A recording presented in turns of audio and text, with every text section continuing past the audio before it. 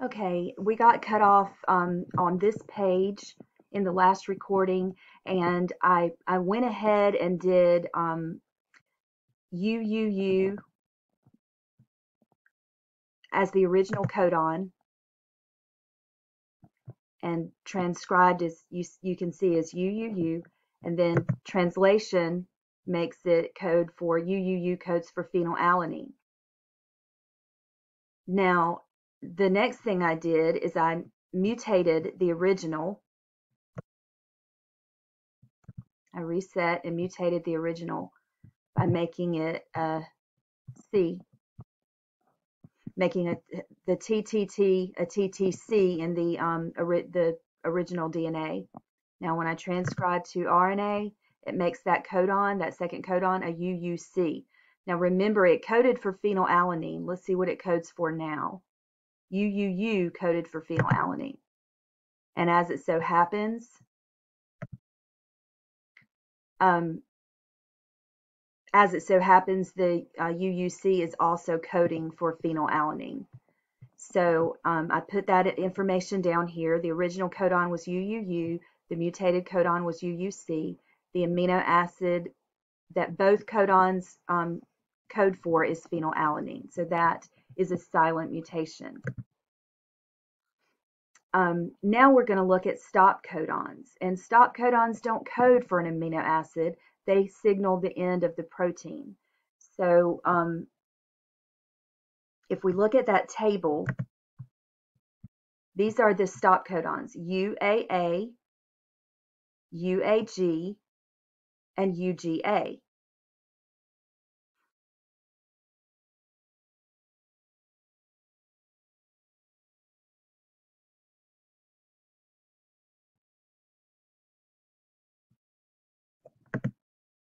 So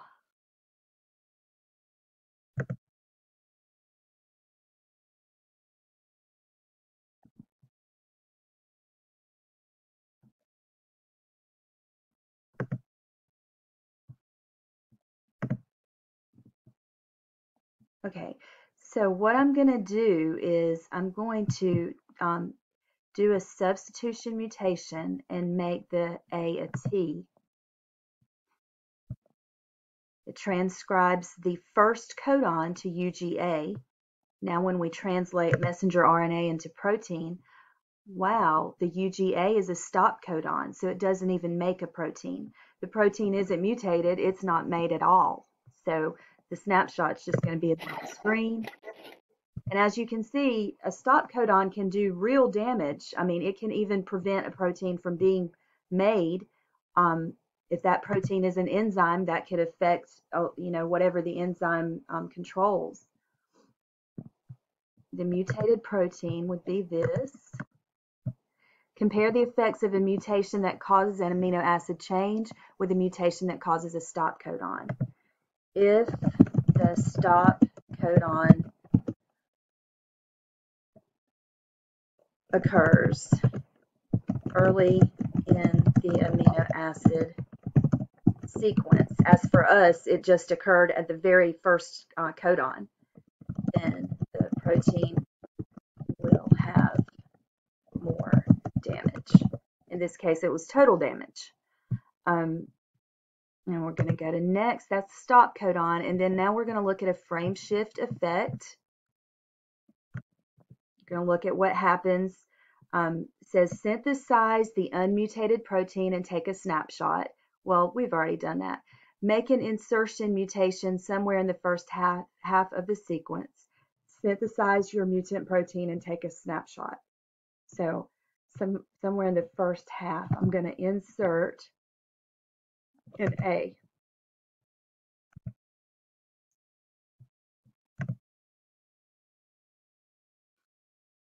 All right, and I know that some mutations have occurred because if you remember, all of the amino acids past arginine were hydrophobic. Now I've got 4 that are hydrophilic. So I know there have been many mutations all down the line because where that mutation occurred, here, everywhere down for the rest of the sequence, the DNA sequence is going to be different. That's called a frame shift mutation.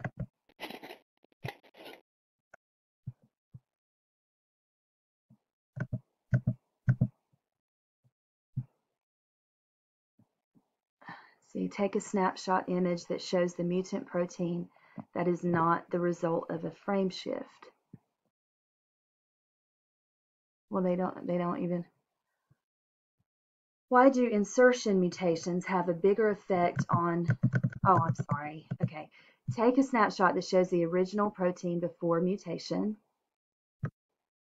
And the original protein was way back in the very first picture we took. This one, which had phenylalanine as the second one. But here you can see that all of the ones after arginine, after the first amino acid, are hydrophobic. And now we're going to put the mutated protein. See how different it looks? It's totally different. And that's because every codon from the mutation point to the end of the RNA sequence is changed. So more amino acids will be changed. Challenge: make a combination of insertions and or deletions that do not cause a frame shift and then synthesize your mutant protein. Okay. A combination of insertions and deletions. So that is a challenge. I didn't do this with the class yesterday, but let's see how we can do that. All right.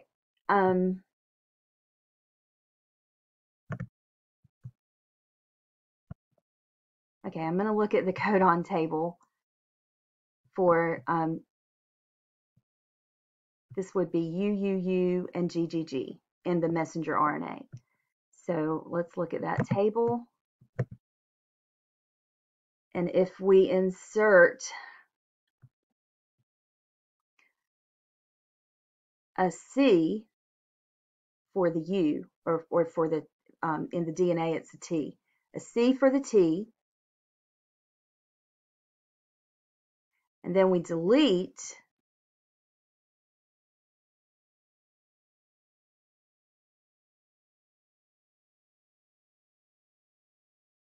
okay, the T. There we go. We delete that extra T. That'll do it. Okay. I just had to think through it. Okay, so what we're going to do is we are going to insert, I guess we would insert here, insert, what did I say? C? And that's not where I wanted to do it, so let's insert it here.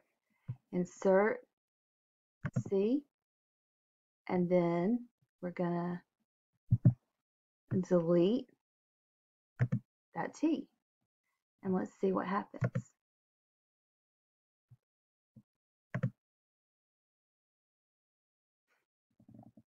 Phenylalanine, glycine, leucine, methionine. Phenylalanine and glycine and leucine were the first four in the original. So phenylalanine, glycine, and leucine. So if this is an insertion and a mutation that did not cause, I'm sorry, an insertion and a deletion together that that's not the image. I'm sorry.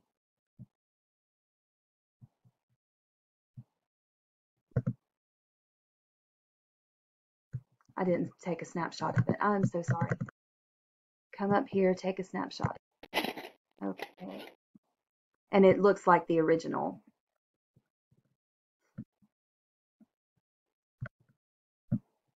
Okay. How did you make insertion and or deletions that did not cause a frame shift. The insertion caused a silent mutation,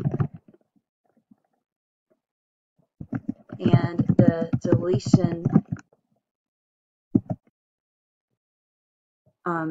prevented a second mutation. Okay. Next. And this is the last page. The process by which the genetic code of DNA is copied into a strand of RNA is called transcription. This, the DNA sequence TAG would make the RNA AUC. So that's the only one it could be. All right, DNA codes for messenger RNA. Every 3 nucleotides in messenger RNA is called a codon, and codes for a specific amino acid. A protein forms from the amino acid chain. How many nucleotides would be needed to code for a protein with the following amino acid sequence? Well, there's 1, 2, 3, 4, 5, 6, 7, 8 amino acids, and each codon would be 3 nucleotides. So 8 times 3 is 24. In cells that have a nucleus, the DNA is not able to leave the nucleus. How does the information in DNA make its way out of the nucleus so that it can be used in making proteins? Well, messenger RNA is much smaller and can leave the nucleus and carry the code to the ribosome in order to make a protein. Okay. How can a mutation have no effect?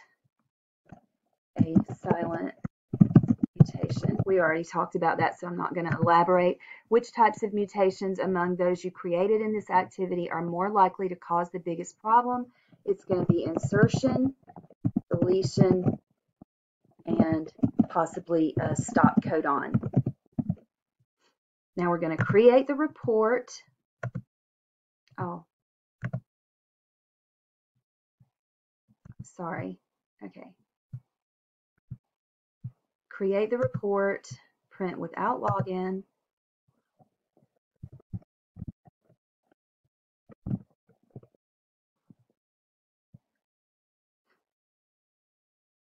And then what you would have to do is just open this up and screenshot everything.